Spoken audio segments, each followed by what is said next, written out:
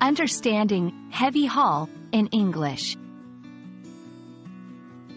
Hello, English learners.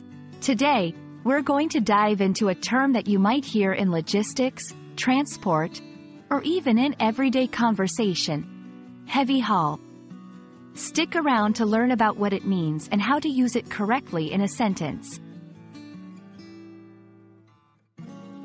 Heavy haul refers to the transportation of oversized or overweight cargo that requires special permits and equipment.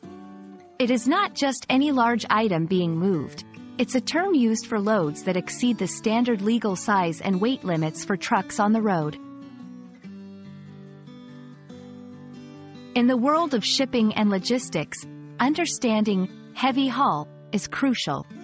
This kind of transport is essential for moving large items like construction equipment, industrial machinery, and even houses. It's a specialized field that ensures these big items get to where they're needed safely. Let's put heavy haul into action. For example, the construction company hired a heavy haul service to move the crane to the new site. Transporting the giant wind turbine blades required a heavy haul due to their size.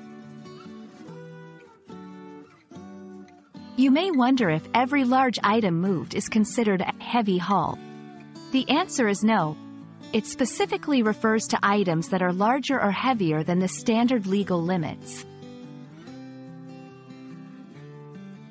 And that wraps up our look at heavy haul. We hope this video has shed light on this industry term and helped you understand how to use it. Keep on learning, and see you next time.